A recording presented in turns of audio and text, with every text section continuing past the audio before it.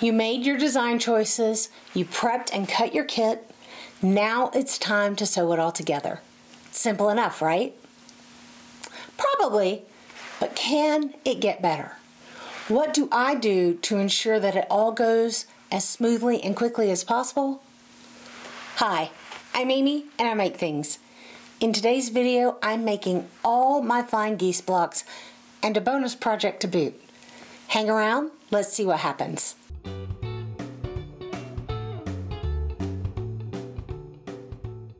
Okay, you've done all the prep work and now it's time to sew and press and sew and press and sew. You get it. There's a lot of repetition in quilting. My biggest tip for this part of the process is to do as much as possible entirely before moving to the next step. Let me break down how I sewed this block for remixed geese. I had them cut in sets and I sewed them in sets. This kept me organized and I didn't spend more time sorting it all out later. The sets also gave me a way to mark time, to mark progress, which for me is important. It sort of acts like an automatic treadmill to keep me moving forward and motivated, like little mini goals within the larger goal of the completed quilt. So I first sewed all of wing A to the base triangle, and then I finger pressed that piece back. Note I did not go to the iron at this point.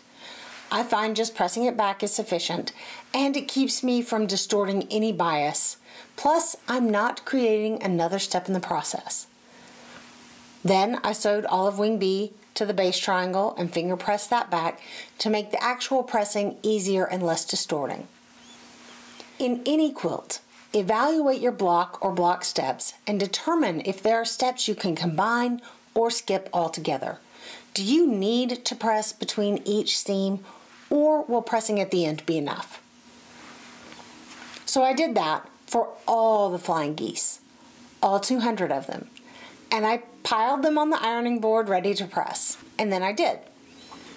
I carefully, working with bias here, pressed all the blocks, keeping them in their sets as I went. Next, I sewed all the sets of geese into pairs and piled them neatly on the ironing surface as I went. Then, once they were sewn into their goosey pairs, I pressed all of those at once, and now they're ready for layout and assembly. From start to finish, I think it took me about 4 hours total for everything. Now, I know not everyone digs working this way because you end up with giant piles of things to process all at one time. That can feel daunting. That's okay.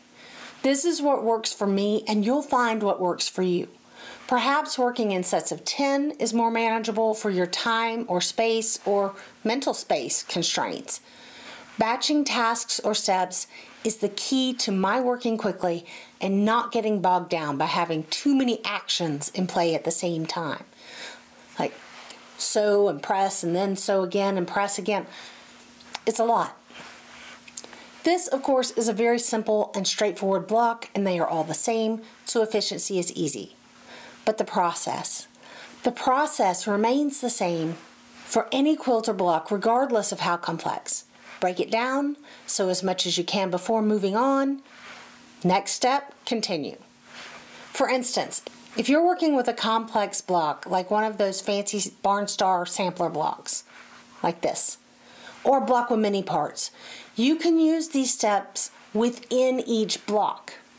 This block is filled with half square triangles and square in a squares, one square in many squares, components, half square triangles and other components. So you sew all the half square triangles and all the components that you can before moving to the ironing station. Then you press everything you can at once. Then you trim everything you need to all at once and repeat the process. The trick is to do as much of one type of action as possible each step of the way. Some blocks, they require switching tasks between each step, and that's okay. It's going to take longer to make those blocks and to make quilts from those blocks. If you're working toward a deadline, say for a gift for the holidays or a baby on the way, Just factor that into your timeline. String piecing is one of these processes. They really need to be pressed between each string addition, but I have a tip for those as well, and I'll share that in a couple of weeks. I'm working on an entire series of string piecing scrap videos. There are places you can speed up and places you need to take extra care about.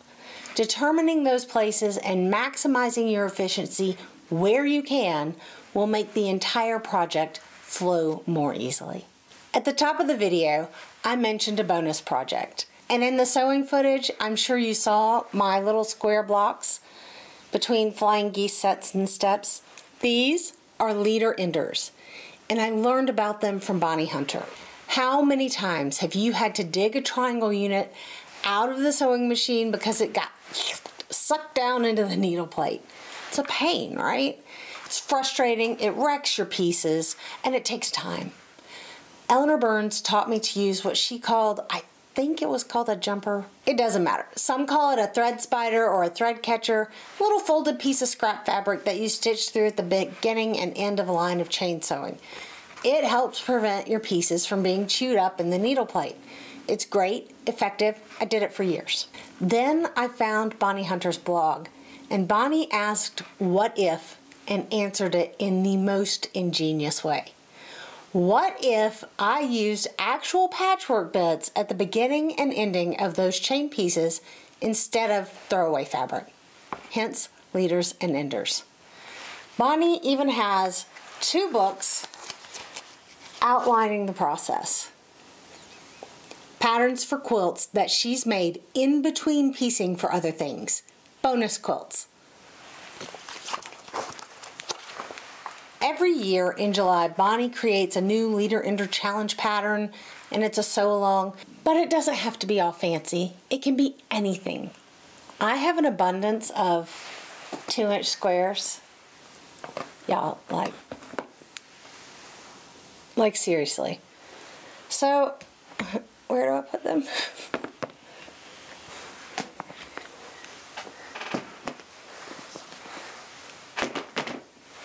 So these are always at hand, and I just sew them together. Lights and darks, and eventually those will be sewn into 4 patches, and then those into larger units, all as leader ender pieces. It can be strips, it can be those cute little mini charm pack squares that you just can't resist buying at the checkout, but now you have a giant pile of them and don't know what to do. I also have this box of hand-cut tumblers. I was gifted by a bee member. They are wild, let me tell you. And I sewed all of these together, while I was piecing the blocks for Indigo Way. I pieced, I think there were 3 of those per block, and I made 72 blocks, so that's what? 216 tumbler units for basically no effort. If you can't tell, I'm a huge fan of leaders and enders, both for what they give me in helping my pieces not to get sucked down into the machine, and bonus quilts.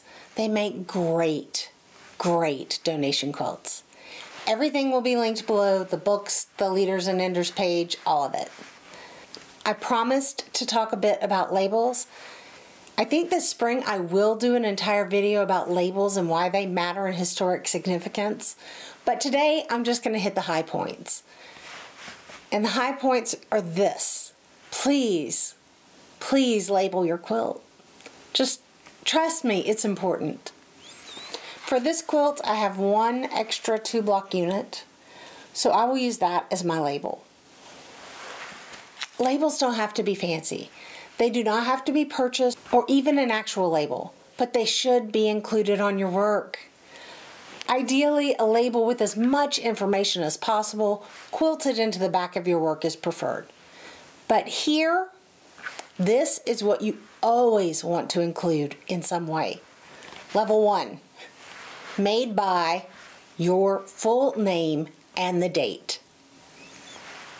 Level 2, made for whom, full name, made by, full name, and the date. And then let's go ahead and go level 3, made for whom, for what occasion, by whom, date, location, full names, guys, full names. Please, please don't label your quilt "Made for Johnny" by Mom.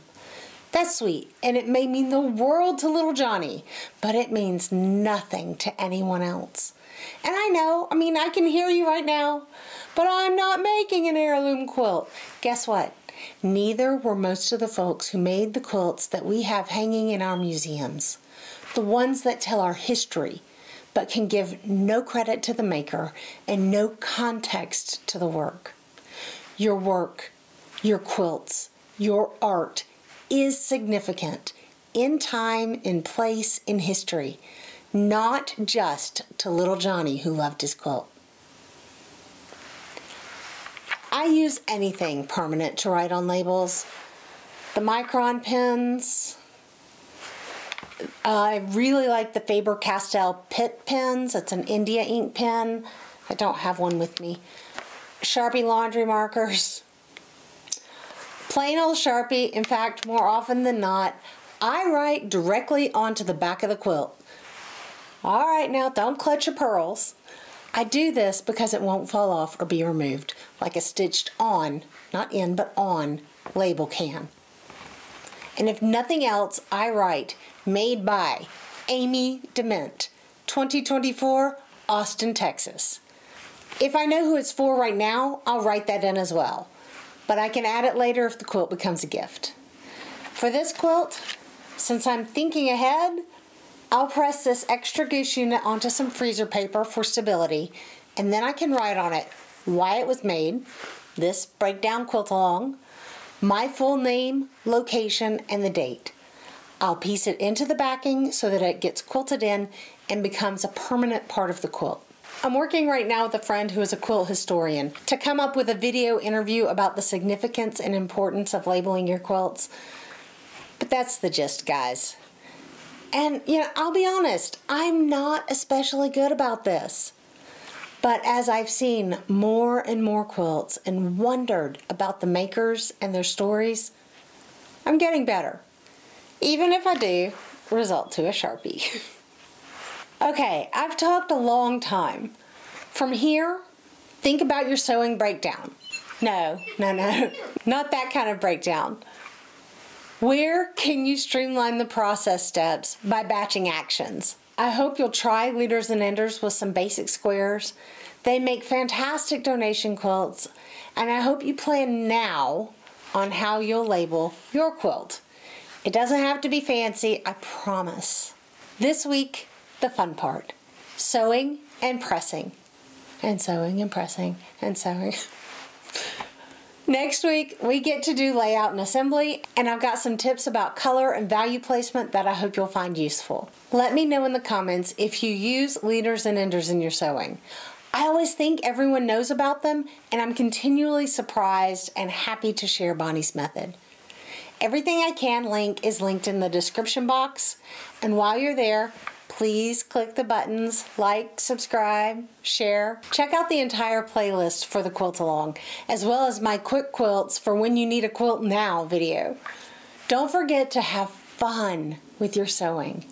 And don't forget that you make the world more beautiful just by being in it. I'm Amy, and I'll see you next time.